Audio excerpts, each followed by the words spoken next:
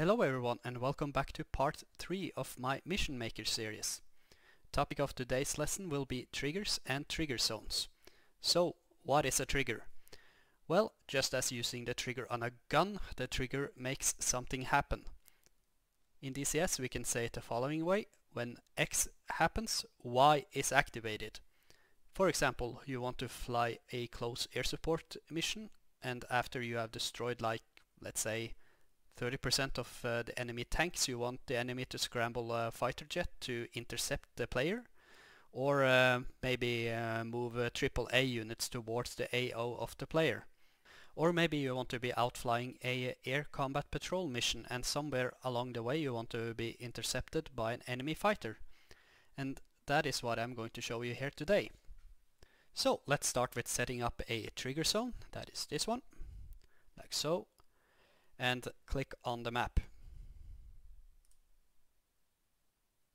So now your new trigger zone is up, so let's rename it. Let's just call it trigger 1, like so.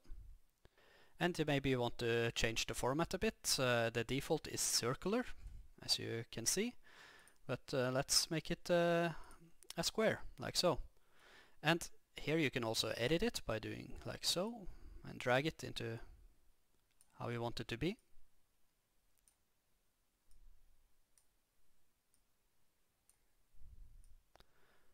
Yeah, something like that. So let's say if you as a player fly into this trigger zone, you want an enemy fighter to be scrambled from UAE down here and fly towards you. So now I'm going to show you how to do that. Let's first exit this one, and let's delete the previous test flight I had for my previous mission, like so. First of all, you want to add the enemy fighter that you want to intercept you. Let's place it right here. Yeah, let's make it American. What should it be? Actually, let's just make the enemy an F-15 and click there, and let's name it Ian Fighter 1 and make him a single, and let's give him some weapons. You know what, let's just give him a couple of sidewinders, like so. And of course set up all the altitude and speed you want him to have. Let's him be at that's 5,000. Let him fly towards the trigger zone. Have him increase the altitude, I think. Oops, like so. And if he survives, he can always fly back and land at Alminad, like so. The next thing you want to do is to click late activation. This is very important. And also let's put him down to a trained one, like so. Now, the next thing you want to do is to go to set rules for triggers, like so. And you want to click new. Let's name it.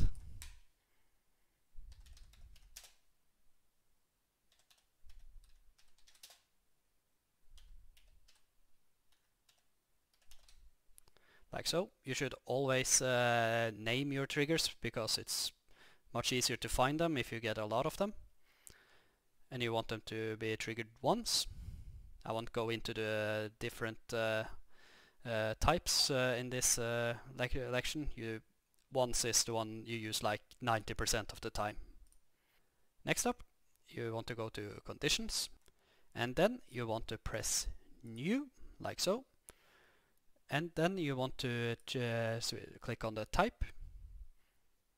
You can go for all of coalition in zone. That's when everything in that coalition is in zone. I have never used this one, but it works, so we have it. All of coalition is out of zone, in zone, and all of the group is out of zone. But the one I'm going to use is called part of coalition. Part of coalition in zone, this one. And since we are the red coalition, we want of course the red one. If you are blue, switch it to blue. And which zone? Trigger 1, that is this one. And unit type, this is simply if you want it to just to be an airplane that's in the zone. For instance, if you have a lot of ground units and you don't want the trigger to go off if a tank drives into the trigger zone, then you simply click airplane. If you want it to be a helicopter as well, you can just click OR, like so, and then do exactly the same thing.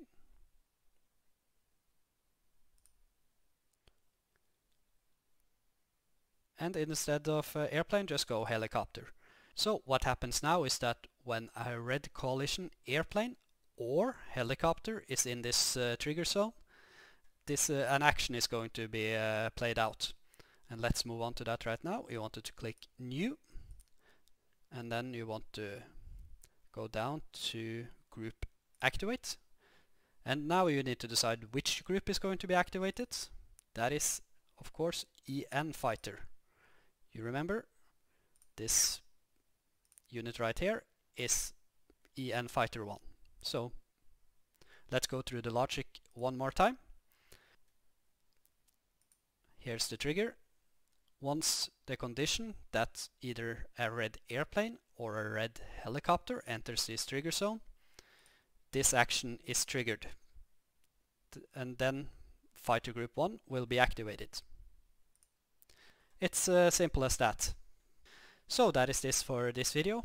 Now you know how to spawn enemy units using the trigger system.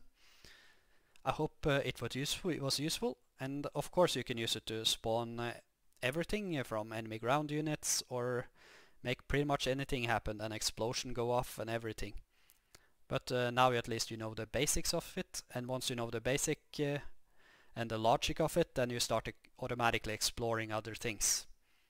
Of course this comes off as very, what can you say, scripted and not very surprising, but in the next video I will show you how to add randomness to this function. So I'll see you in the next video.